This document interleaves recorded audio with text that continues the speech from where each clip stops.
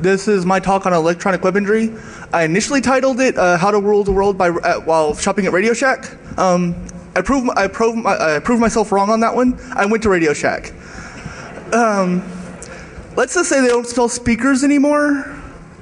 So I don't know what else to say. They do have some cool stuff on sale if you want electronics. So the stuff I'm playing with, high voltage, high current, can kill you. It can also destroy all the electronic stuff that you care about. So if you decide to muck about with it, keep things you care about it shielded or far away. Just saying. And also, FCC really doesn't like you broadcasting on frequencies you're not licensed for, especially high power levels, like taking out cell phones, ambulances, airplanes. They tend to come to your house. And I think the minimum fine's about 10 grand, not to mention jail time. So, there you go. I'm not good at talking, so y'all are in for a ride. This is my 10th year at DEFCON. Decided to give something back to y'all, so here I am. Who's here for the first year? Anybody? Good. We need more people. Yes, the Riviera is getting full, but we still need more people. So keep coming back. So I'm going to go over what EMP is. This is a pretty basic talk. I was looking mostly to judge interest. I mean, I can go into far deeper topics, but most people I know are programmers. So this is more aimed at people that don't have hardware knowledge or are getting into hardware knowledge or are wondering what all the hype is about EMP. There's also a thing called EFI or RFI, which is interference. It's more like a DOS attack. And then we have the cutting edge laser type stuff that the military is using to do things like shoot drones out of the sky and shoot satellites. And I'm also going to demo a sonic attack, there's a thing called an LRAD. I'll cover it in a little bit, but I basically build a small version of it from a trip to Fry's and Radio Shack. I just went up on the screen. There's some basic electronic concepts. All conductive material acts as an antenna. That's why EMP matters. Your shielded case will absorb RF and will produce a voltage because of that. The more RF or the more EMP power, the higher the voltage. Get to about 100 volts, get to about 10 volts, and most ICs stop working. CMOS type things are rated at 3 volts, so you put 100 in them and they just go flash in the night. Most communication things run on 1 or 2 watts, like your cell phone, about 2-watt transmitter. So if you put anything out bigger than that, you can easily swamp and just take out everybody around you. The only good way to build an EMP is a nuclear weapon as of right now. There are some other tests that it's like a compressed flux explosive, but they're all explosive generated, so I'm not demoing that either. I don't want to go to jail. Ohm's law is the basic thing you really need to learn. Knowing the power levels you're going to be messing with will save your life. It's saved mine a couple of times. We know all computers run on binary signals. It usually means plus or 0, 3.3 volts, or 0 or 5 volts. When you start sending 2 volts, you get into a floating state and makes logic go all haywire. So by injecting a 2-volt signal, you can make things go really crazy. Just a rule for transformers: you will trade current for voltage, which means you see neon sign transformers, they're putting out 15,000 volts. Off the wall current, they're putting in about 10 milliamps. That's still enough to kill you, but it won't make you catch on fire usually. RF power diminishes over distance, just like light does. It's a squared inverse law. So the farther you are away from the target, the better off or safer you are. I can say I've done things with spark gaps and interrupted cell phone and cordless phone a quarter mile from my house. I found this out on accident because my neighbors asked me if I had problems with my phone that day. I also was really close to an EMS station. Yeah, not good. This is XKCD. I'm sure you've all seen it before. I ran across it when I was doing some pictures for the talk. It just basically covers the spectrum of RF. Everything basically is energy. Matter, all of it's energy. It comes down to what frequency you're vibrating at.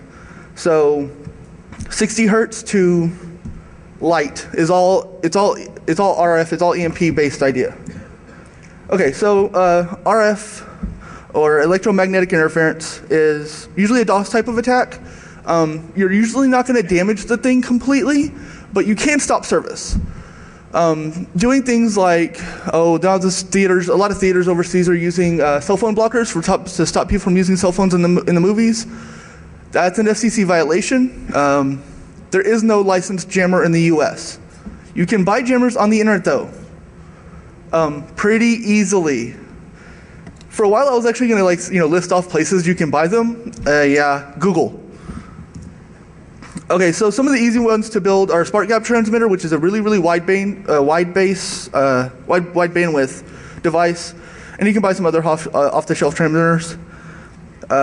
Spark Gap Transmitter was the first device used to transmit over air. One of the first tests was actually to cross the Atlantic Ocean with a radio signal using Morse code to give you the idea of power levels. In the late 1920s, they were doing RF, and they could cross the ocean with it.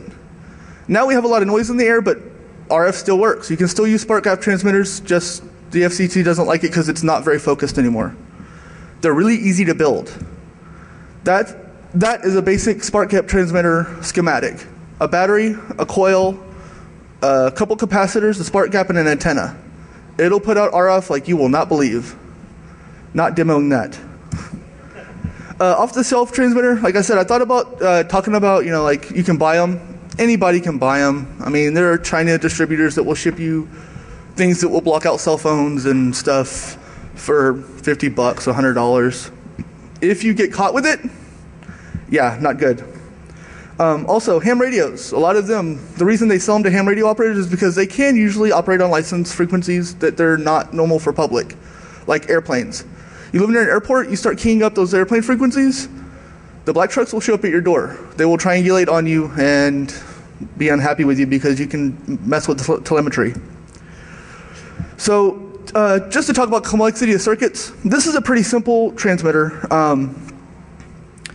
Anybody could build this with basically a trip to DigiKey. On the net, order the parts, put it together, and you have a transmitter. Not as high power, but it runs on a 1.5 volt battery, so you're not really going for high power at that point.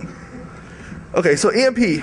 An EMP is an electromagnetic wave with enough power that it can create overvoltage situations in wires and traces. What that means is, as the traces in your device are acting as a circuit, it'll induce enough power, enough voltage, enough current to blow out the pieces, which is basically everything you use nowadays. There's a lot of people that are thinking about well, what happens if an EMP is launched or fired over the US, or what if a nuke is fired over the US? A nuclear bomb is horrid. A nuclear bomb detonated in air over the US is 10 times that. Because while a nuclear device would be very localized, like it would take out a city or two or something, EMP could take out a coast. And all of it would stop. Like all of your trucks, all of your cell phones, all of your everything. Luckily, they're kind of hard to do. So as I was saying, EMPs, long range, difficult task. All of them require either a large power grid, where you probably need to be noticed, or atomic nuclear weapons. A guy named Enrico Fermi was the first guy that came up with it. He was part of the initial atomic bomb testing, and he's the guy he's the reason that we have recorded stuff about those tests, because he's the person that pushed to get everything shielded. And that's the reason we still have some of that scientific data now. Even with it, we still had lost a lot. There are reports of EMP-type weapons being used that are non-nuclear.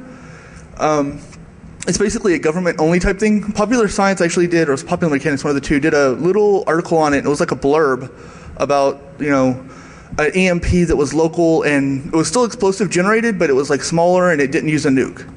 There have been reports of it being used in Iraq, but nothing confirmed. It's called a explosively pumped flux compression generator. Basically, you charge up this big coil with a lot of power, and then you set off a bomb underneath it that makes it change from 1,000 coil wire, or 1,000 wrap coil to a 1 coil wire. So the magnetic flux just current goes up really fast. Like I said, another option is to use a low inductance capacitor bank jumped into a single coil antenna. That'll also give you a low range EMP type effect. And I mean low range, I mean around me, not the room. Capacitors are heavy, not shipping them. Why do we care? Like I said before, I mean, how would you feel without your smartphone? I talked to a guy that recently had his his Apple branded phone die on him on the way to a new city that he'd never been to before. So he lost his cell phone, his GPS, all of his directions, all of his phone numbers, because we rely on them so much. And he was in a city that he knew no one. And he kind of wandered into a bad part of Houston. Luckily, he got out without any scrapes, but it was still it was very scary for him. How to protect from RFI and things like that. Basically, good shielding using spread spectrum frequency hopping will help you avoid it to a point, unless somebody's just blasting out a lot. Better data correction, of course, will help you. But the best thing is just get away from it. That's the same thing with EMP. I mean, you can build a Faraday cage, and if you have enough power near you, it'll just go through the Faraday cage like it's not even there. So there's some, the other thing I was going to go over really quickly are the projectile-based things. Rail guns, coil guns are called Gauss guns. Really cool.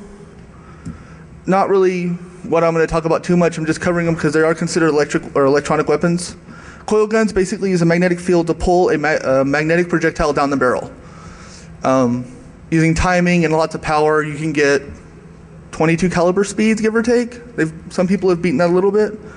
Railguns are much more efficient, but they require much more power. So I think it's Texas A&M has a railgun type thing. The military has one that they're working with. There's a couple guys on the internet that have built them. All requires large capacitor banks. Pretty interesting, but yeah, it's still a bullet. I mean, they're nowhere near the efficiency of just gunpowder yet. Weaponized lasers are coming of age. They're being used nowadays for everything from blinding people, like targets, like terrorists. They'll blind them to stop them from coming, to shooting drones out of the sky. They've done 3 or 4 tests now, I think, with the military's newest weapon tracking system that uses a laser or a directed energy weapon to knock a predator out of the sky. This is a Navy-based thing, but the fact that it works is kind of scary. They also have one that can knock out satellites. They did that a couple years ago, actually. It got no press, of course, but they shot a defunct Air Force satellite out of orbit and blew the camera off. So they hit something this big from the ground. I thought that was pretty impressive, considering all the atmospheric distortion you have to take up with.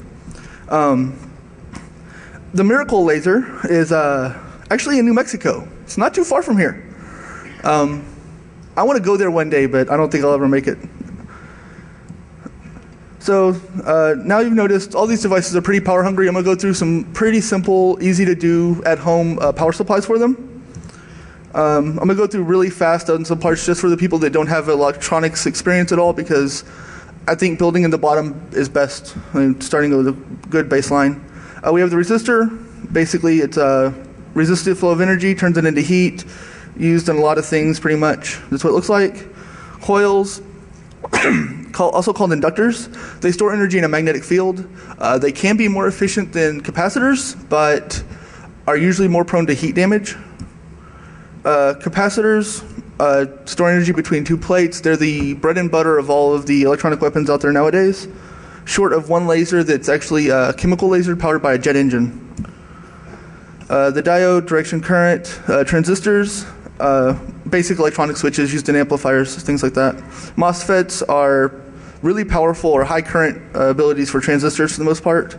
And then you have transformers. Uses an oscillating or AC field to generate current in another one based on the number of coils. It's pretty easy. You can get ignition coils from your local like AutoZone or whoever you buy car stuff from. A lot more parts. Okay, so here's a Marx generator. It's one of the more common uses to make spark gaps. You basically you charge up capacitors and then you discharge them in series. You charge them up in parallel, so you have, say a 1,000 volt capacitor, and you have 10 of them, and you charge them up to 1,000 volts each. And when you discharge them in series, so you add the capacitor's voltage up over however many capacitors you have. So it's really easy to go to get 1,000 volt capacitors off eBay and then produce a 100,000 volt jump. I mean, it's really simple. This is a voltage multiplier. It's whenever you need high voltage DC. It uses a very similar thing, but it uses diodes instead of sparks. And I actually meant to bring one